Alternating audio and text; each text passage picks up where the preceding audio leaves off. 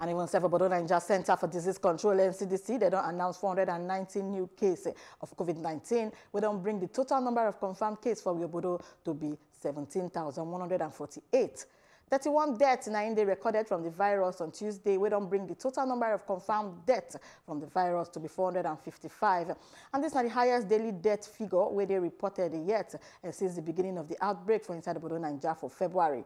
The health agency of the tweet on Wednesday morning, then Sama said the new cases will then report for 16 states. And then be Lagos, Federal Capital Territory, FCT, Bayelsa, Rivers, Delta, Oyo, Kaduna, Imo, Enugu, Kwara, Gombe, Ondo, Bauchi, Ogun, Borno, and Benue. And even 35 states at FCT now don't record at least one case of the disease. Still, not only Cross River State now never reports any case of the virus.